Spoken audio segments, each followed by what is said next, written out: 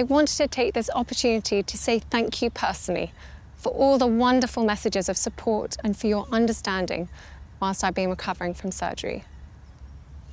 It has been an incredibly tough couple of months for our entire family, but I've had a fantastic medical team who have taken great care of me, for which I'm so grateful. In January, I underwent major abdominal surgery in London, and at the time, it was thought that my condition was non-cancerous. The surgery was successful. However, tests after the operation found cancer had been present. My medical team therefore advised that I should undergo a course of preventative chemotherapy, and I'm now in the early stages of that treatment. This, of course, came as a huge shock, and William and I have been doing everything we can to process and manage this privately for the sake of our young family. As you can imagine, this has taken time. It has taken me time to recover from major surgery in order to start my treatment.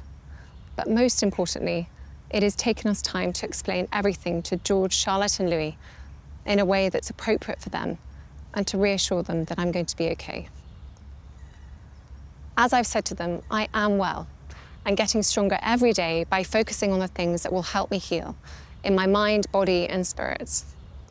Having William by my side is a great source of comfort and reassurance too, as is the love, support and kindness that has been shown by so many of you.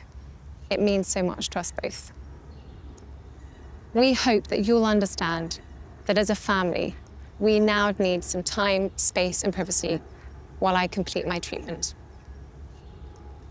My work has always brought me a deep sense of joy, and I look forward to being back when I'm able.